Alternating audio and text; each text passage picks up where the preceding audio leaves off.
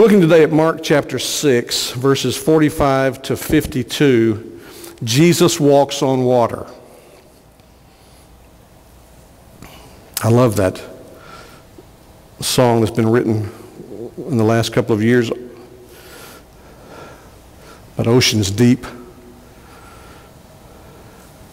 as it kind of captures the spirit of this passage in Mark 6, particularly the Matthew passage that we read earlier, the companion passage. We're going to look at Mark 6, verses 45 to 52. I hope you've got that in your Bibles. If you don't have it, we'll put it up on the screens for you. But if you don't have a Bible, let me know, because we want to get you a Bible. We want you to open your Bible. Turn to this passage. If you're not sure where it is, it's in the New Testament, Matthew, Mark, Luke. So the second book of the New Testament, Mark, chapter 6, verses 45 to 52. I would ask you to stand with me, so I'm going to read this English Standard Version. You follow along in your Bibles as I read. Immediately, he made his disciples get into the boat and go before him to the other side, to Bethsaida, while he dismissed the crowd. And after he had taken leave of them, he went up on the mountain to pray. And when evening came, the boat was out on the sea, and he was alone on the land. And he saw that they were making headway painfully, for the wind was against them. About the fourth watch of the night, he came to them, walking on the sea. He meant to pass by them. But when they saw him walking on the sea, they thought it was a ghost and cried out. For they all saw him and were terrified.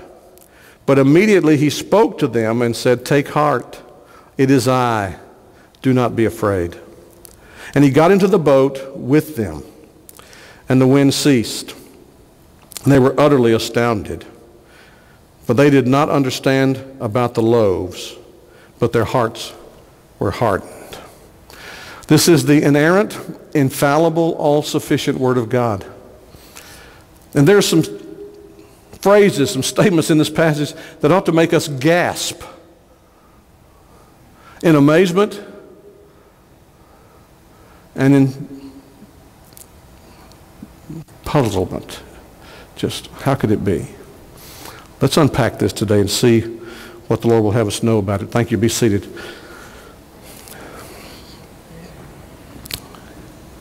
I suppose if there is a phrase that gets used in all sorts of ways by people, it's this idea of walking on water. You've heard them. Well, he must think he can walk on water. Or, well, it's not like he walks on water, does he?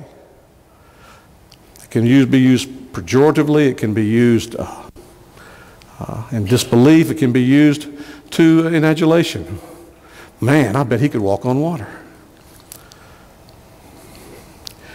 But it throws it completely out of kilter. It's not in the context in which it occurs in this passage, these companion passages. John has another telling of this in John 6, verses 15 to 21. Luke does not record it, but Matthew, Mark, and John do. And when you lay the three stories side by side, Matthew, Mark, and John, you see similarities enough that it should convince us that this is true. This is one of those passages, by the way, that people who want to discount the Bible sneer at. That one, no one walks on water. How foolish is that? I mean, Jesus didn't, and Peter certainly didn't. And they mock this passage. And then some try to rescue the passage. Rudolf Bultmann, who was a German theologian a couple centuries ago, was famous for his, quote, demythologizing Scripture. Now you hear that and you know immediately something's not right about that. He would take the passage of the Scripture and take out the supernatural, take out the stuff that didn't make sense. You don't have much of a Bible left if you do that, by the way. But he would say a passage like this, that we don't have to get concerned about whether or not Jesus actually walked on the water, but we get encouraged to know that he will walk on the troubles of our lives. You see that, don't you? And while we may draw that as a lesson from that, the first thing we want to establish is that this is historically true. Our Savior, our sovereign Savior, who had already shown these disciples earlier in the gospel account that he was sovereign over the elements, just caused a storm so treacherous that fishermen who made their living on the sea were terrified that they were going to perish in the storm. Jesus simply spoke to it, remember, like a pet dog, "Peace, be still." And the waves calmed and sat down immediately. Well, this experience occurs again with other things happening. John tells us in his gospel in chapter 6, verse 15, that the reason this episode occurs, one of the reasons is that the people were trying to take him by force and make him king. Remember, because he had fed them. They had fed themselves and were full. Think about that a moment. We passed right over that. Do you have any idea how many times in the life of a person, an average person in Jesus' day, that he would actually be able to eat to the full, as if he'd walked into a buffet? Folks, that doesn't happen very many places in the world today.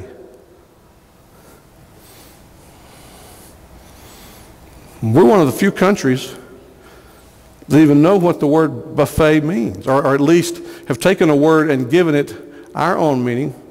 If I say buffet, nearly everyone you just say, all you can eat, all you care to eat, whatever. And he had fed this crowd, and they were full, completely full.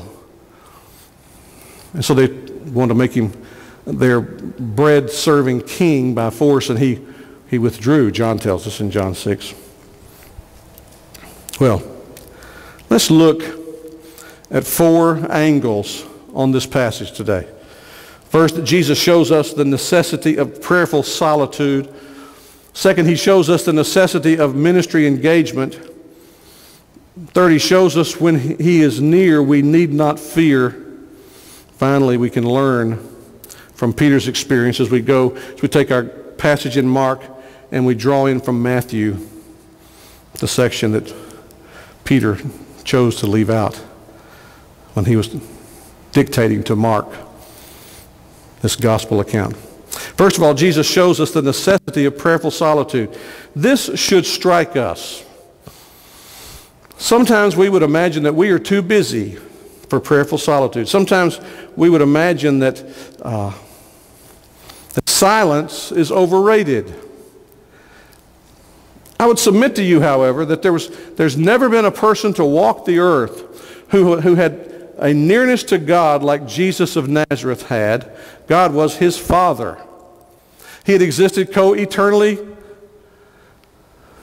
with the Father and the Spirit. He tells us that he only says what the Father tells him to say. When he was on this earth in his ministry, he was simply telling what the Father said. He simply did what the Father said to do. He only went where the Father told him to go. This man is wired to fellowship with God the Father. And yet he found it necessary, and you can go through the gospel accounts, take your 4 gospel accounts, do a search of prayer, and find out where Jesus drew aside. He drew aside. So what happens in this passage is he sends the disciples on across the lake, the sea. And then he draws aside. He disperses the crowd. Then he goes up on the mountain to pray alone. He shows us the necessity of prayerful solitude. We're a society that if someone from another planet looked upon us, we're a society that folks can conclude that we fear silence. There's always sounds going on, music, news, entertainment. And you'll read from time to time someone who has made a commitment to, quote, unplug. They're going to unplug from their smartphone, unplug from their tablet, unplug from the TV, unplug even from the phone. They're going to unplug and detox. And when you follow these folks, if you've read much about them, you know that when they come on the other side of when they break that fast and they go back to some of these things, There's a certain cleansing that comes, a certain renewing, a certain clarity. So folks, mark it down. If our lives are too busy to factor in times of prayerful solitude, then we will not be getting the spiritual nurture that we need. And I think we are spiritually desensitized to miss what Jesus is doing or misinterpret what he's doing. Make it a principle etched in stone. If Jesus Christ found it necessary and advantageous to draw aside in solitude to pray, then we must too, if we are going to be his followers, growing in Christ's likeness. Secondly, he shows us the necessity of ministry engagement. You see, you can take anything and run it into a ditch. You can withdraw, recognizing the value of withdrawing, but withdraw from engaging the culture. It becomes sort of a monastic life, the life of someone living in a monastery, where they disengage completely. Jesus strikes the balance. As surely as he withdraws for solitude, he also puts himself back in the middle of the situation, engaging in ministry. If there was anyone on the planet who ever deserved to say, "I'm tired," it was Jesus of Nazareth. If you read the gospel accounts with understanding, you get this sense that he could hardly go anywhere where there was not a crowd pressing. These folks were not wanting his autograph. They were wanting healing, hope. It's one thing for a little groupie to hold out a pad and get some rock star walking by to sign an autograph.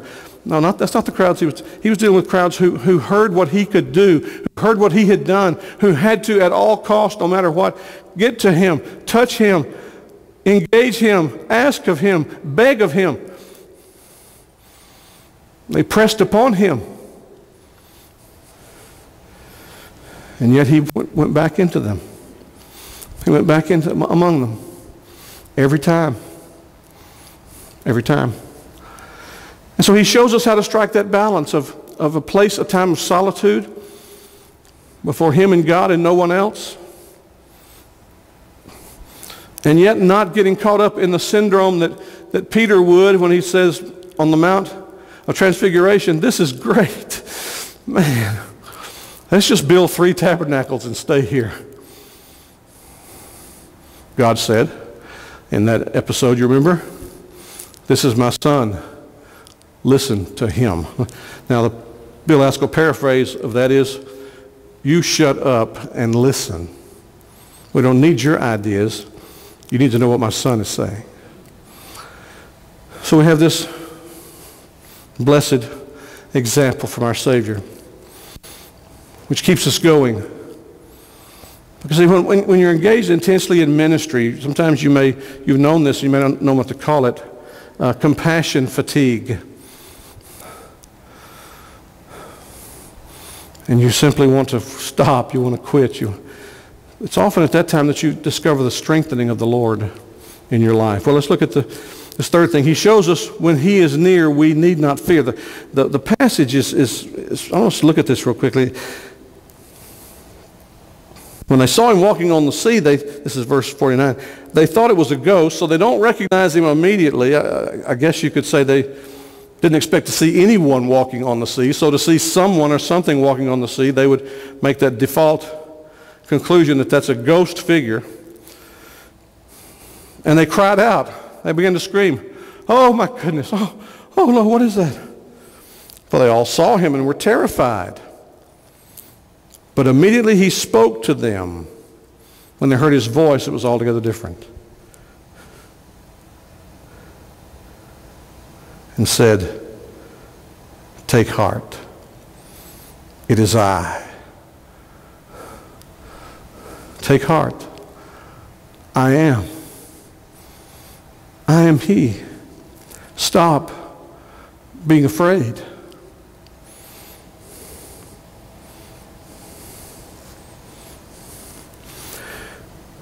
We're told in verse 48, I didn't read this, but it says that he meant to pass them by. And you read that and you go, what do you mean he meant to pass them by? He was just going to walk on the water across the sea and meet them at the shore. When you take the three accounts together, you get this impression that what he's saying is that he meant to pass by them. In other words, to get ahead of them, to get in front of them, because they're dealing with a very rough sea. Had he gotten in front of them and then seen themselves rowing to him, it would have changed their energy, it changed their purpose, changed their resolve. And that seems like what he was doing. But their cry out of fear, being terrified, Jesus, notice how in the Gospels he responds to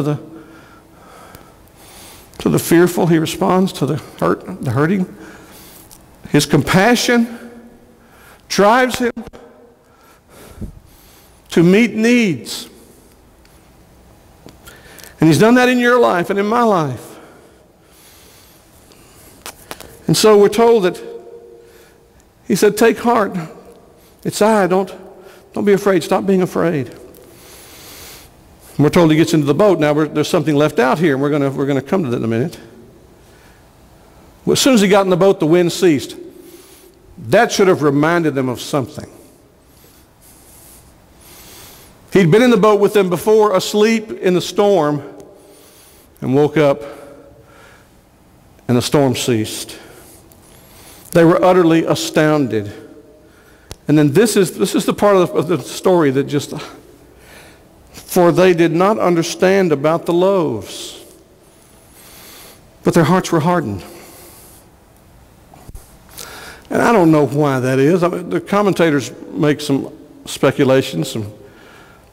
Was it because they didn't pay close enough attention as to where the food was coming from? Even though they're the ones that brought him the lad's lunch? Did they somehow come to despise his miracle power to feed thousands of people because he didn't use that same power to feed them every day? I tend to go that way. That I think their hearts had hardened over it. They didn't understand why he had miraculously produced a full meal satisfying thousands of people, and yet he wouldn't do that for them every day. Brothers and sisters, there's a warning here.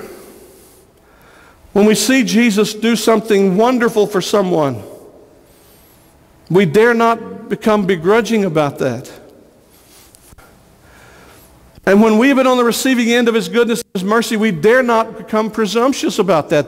Therefore, he is sort of the heavenly sandwich machine. He just pull the lever, and what you need is going to pop out every time. We have to guard ourselves against that mentality, or we will become, their hearts were hardened. The people who spent day and night with him, their hearts were hardened. We need to guard against that. We need to learn the lesson that when Jesus is near, the nearness of Jesus is that which overcomes our fear.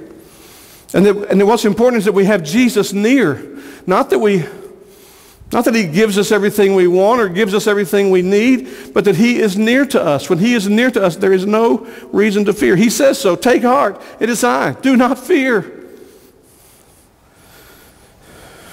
If we're not careful, we'll lose our way. Difficult providences will stir up fear. Fear of the unknown. Fear of what's going to happen. And he says to you and he says to me, take heart. Be encouraged. I am here. Stop being afraid. Finally, in just for the few minutes we have left, I want us to look at what we can learn from Peter's experience. Just interesting to me, as a side note here, Peter telling these accounts to Mark, who's writing them down, that Peter did not tell about this part of the story. Now, I don't know why. Was it because he didn't want pride to get in the way? Or because he didn't like the way it ended? I don't know. We'll leave that to be answered later if it's important enough to answer. The parallel passage in Matthew, which we read together, beginning verse 28, Peter answered him, Lord, if it is you, command me to come to you on the water. Fascinating. There were people throughout Jesus' ministry who said, if you are the Son of God. The devil said it to him.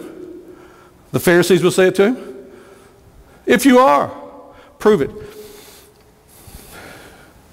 Jesus, in mercy, determined to give Peter an answer and an opportunity here. Lord, if it's you, command me to come. He says one word, come. Peter got out of the boat and walked on the water and came to Jesus. Now that's miraculous. I mean, I can handle Jesus, the Son of God, being able to walk upon water, to being able to still the seas and calm the waves and stop the winds. But Peter, a mere man, a man of like passions with us, walked on the water and came to Jesus. Now, brothers and sisters, we may never in our lives be in a boat and called upon to step out onto the waves and walk. But I'll tell you something. You'll be called upon to walk in something difficult.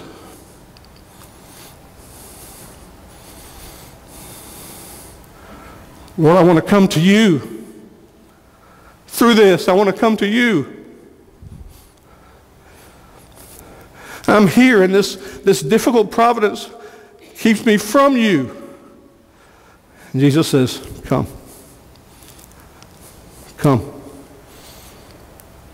And what happens is we do as after a fashion, physically walk on something more difficult for us to stand on than water. Yet we're told here, when he saw the wind, now this is interesting because you can't see the wind. Jesus says that in John chapter 3. You can't see the wind, but you see the effect of it. You see things moving. So what we're hearing, when he saw the effect of the wind, that the wind was kicking up the waves, that even though he's walking on the water, get the picture here, his sandals are getting wet, his robe is getting wet, the waves are rolling over him, and when he sees where he is, he begins to sink. And I promise you, if you've walked with Jesus Christ any length of time at all, you've been there. You've been intently coming to Jesus, following Jesus in a difficult providence, and then we get preoccupied with the difficulty of the providence, and we begin to sink. You will every time. It doesn't mean you walk through life impervious to difficulty. That's not what's being taught here. What's being taught here is that we can step into the most difficult, sometimes seemingly impossible providences, and yet in the midst of them fix on Jesus. The Hebrew writer says we are to run the race marked out for us, looking unto Jesus. We're to lay aside every besetting sin that entangles us, and we're to look to Jesus and walk toward Jesus as he says, come, keep coming. It's sometimes with the new Christian, if you ever watch a child learn to walk, it's fascinating. You finally get them to stand, and the wobbling is there, but the wobbling doesn't take them down immediately, and you see this. It's like a light comes on, and they take a step. Maybe they fall after that. Maybe they fall while taking the step, but you get them back up, and they realize, I don't have to live on scooting around on my knees the rest of my life. And they take a step, and then another step, and they begin to be amazed. Of course, we're amazed. We're cheering them on. Folks, that's what Jesus Christ is doing. He's saying to you, come on. Come on. And as long as you're enabled by the Spirit to not let the cares of life distract you, and you look to him, knowing that whatever you're walking through, wherever it is taking you to him. And that if indeed you look around you, and you will, we always do, that he will be there. Lord, save me. I have you. I've got you.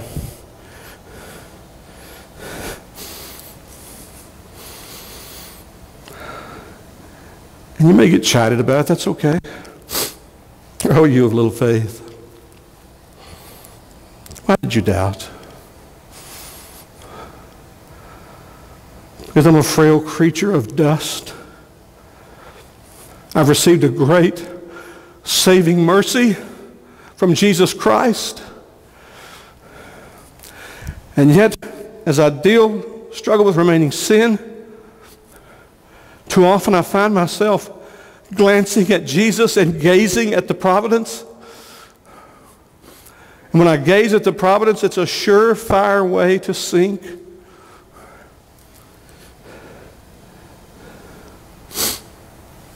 And then worship will come. You see, I want to try to close with this. It's not just you looking unto Jesus and being enabled by his grace to walk through the providence. And even stumbling and seeing him lift you up. It's others who are watching you, who see you walking through the difficult, seemingly impossible providence. And they are constrained to worship. When they got into the boat, verse 32, the wind ceased. And those in the boat worshiped him, saying, truly, you are the Son of God. You see, when we will train ourselves to look at Jesus, we sing a hymn. O soul, are you weary and troubled? No light in the darkness. You see there's light. For a look at the Savior, light more abundant and free. Turn your eyes upon Jesus. Look full in his wonderful face. And the things of earth will grow strangely dim in the light of his glory and grace. And life, by the way, life lived here on earth, life lived in the midst of difficult providences is lived just that way. Back and forth, back and forth. Turn your eyes upon Jesus. Look full in his wonderful face. And the things of earth will grow strangely dim in the light of his glory and grace. And then we look away. And the things of earth are not strangely dim. The things of earth are present in a huge way. And we may receive glory, may receive grace, but we don't get the full effect of it in our lives.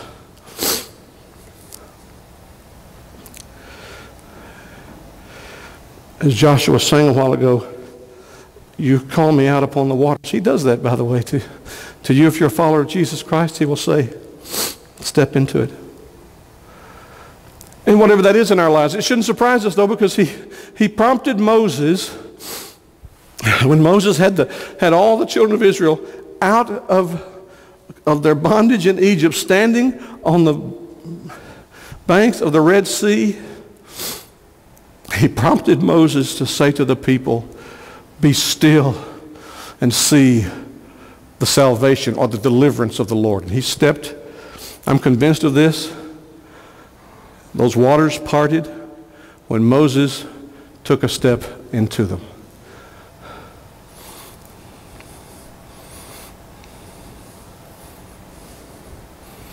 You may say, Pastor, the waters are too deep. They're taking me over. You may remember in John Bunyan's Pilgrim's Progress that one of his characters, I think it's hopeful, when he gets to the edge of the river to cross the Jordan to Beulah land, the celestial city, they both pass over. Hopeful passes over just in terror. Death terrorizes him. Christian continues to give him encouragement and be of good cheer. He will call us to that. He will call us to die one day.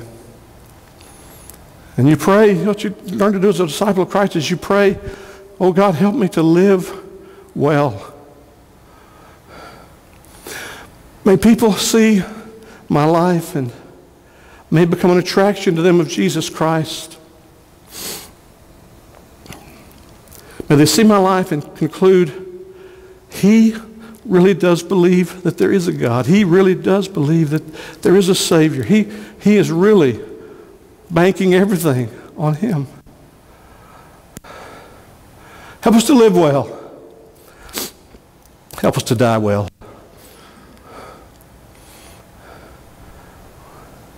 Because Jesus is nearer to you than we can ever imagine. And perhaps we just need to once again say, Lord, how can I get through this? And hear him say, come on. You see, it's interesting, he put himself in a position where he was ahead of Peter, and Peter had to come to him. We're to look unto Jesus. Hebrews tells us, the author and finisher of our faith, who for the joy set before him endured the cross, despising its shame. And we're to run with endurance, that is committed to run to the end, the race that has been marked out for us. My race is not your race is not my race, but it is a race that I need to run, and I pray to God I will run well, and I pray that you will run well. To the author, that is the one who began, and the finisher who will keep us to the end of our faith. When you read this passage, don't be too critical of Peter when you read the Matthew companion passage. I thank God that Peter came to a point pretty quickly in that episode where he was not content simply to be terrified with the rest very long. But he said, Lord, if it is you, bid me come. I don't want to step anywhere where Jesus hadn't bid me come. That's not a safe place. Bid me come. And then he came. Thank God for that. I thank God for you. Many of you model that for us. You walk by faith daily in difficult providences. And may God teach us that and encourage us that and renew us in that. That if Jesus bids us come, it doesn't matter what we have to walk through. He is there and near. We need not fear. And he will rescue us when we begin to sink. So, we leave this place today. I want you to know that Jesus Christ is able to overcome our circumstances and lead us to walk where we never imagined we could walk. I want you to have a feeling of awe at the power of Jesus in us and hope for wherever he may lead us. Finally, I want you to live a life full of hope and share this with others who have no hope, because they're all around us. All other ground is sinking sand. We know the rock, Jesus Christ. Let us show that by how we live and tell that to others that they might live. Let's pray together.